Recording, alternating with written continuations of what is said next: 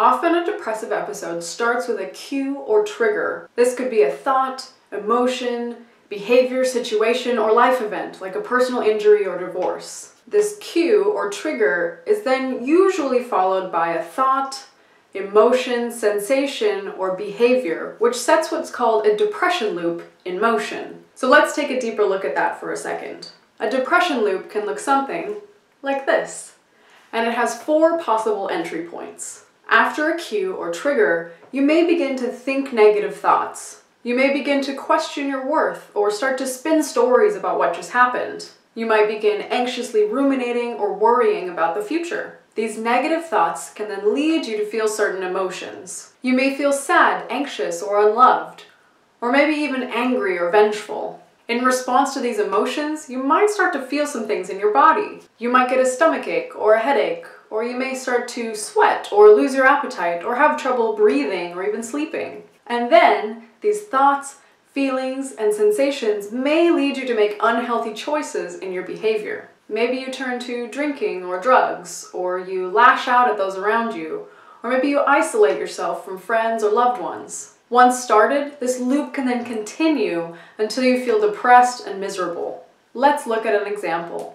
The depression loop can start from any of the 4 places really, depending on your cue or trigger. For this example, let's say you have a bad night of sleep. This would be your cue or trigger. Not sleeping then causes you to feel fatigued during the day. This is a sensation. This sensation might lead you to drink more coffee during the day, which is a behavior. The caffeine makes your heart race, and you start to worry if maybe you'll have trouble sleeping tonight. These are thoughts. Thinking about whether or not you'll be able to sleep tonight makes you feel anxious. This is an emotion. The feeling of anxiety and the negative thoughts make it hard for you to sleep when you get home that night. This then leads to you feeling tired the next day. And this is how the depression loop can spiral into a depressive episode. In this section of the course, you'll explore your own depression triggers and cues. A good way to start fighting depression is to learn to recognize your triggers and cues. A depression cue or trigger is just something that can start the negative spiral toward a depressive episode.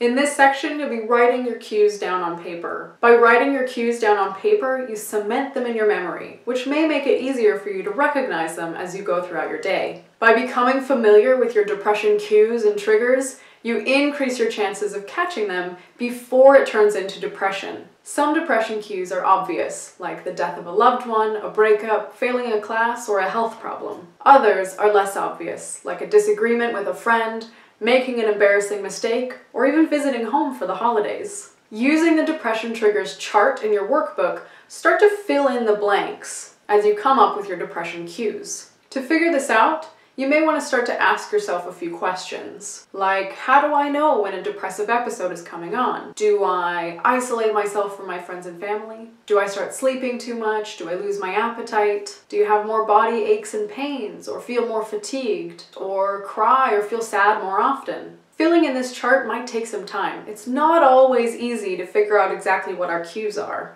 What you may need to do is a little bit of reverse engineering. If you notice a thought, emotion, sensation, or behavior that you often do when you're depressed, make a note of that and then try and think back and see if you can find where it originated. So maybe you notice that you have just sat down in front of the TV with a pint of Ben & Jerry's. Not necessarily a problem, but if this is something you tend to do when you're feeling depressed, it might warrant further investigation. You can try to trace this event back to its corresponding trigger. So you look back and remember that as you were opening the freezer, you felt an anxious, sort of nervous pit in your stomach that ice cream can sometimes soothe. Okay, so that's your sensation. Why the pit in your stomach? Were you feeling sad, unimportant, or unloved? Now, why were you feeling that way?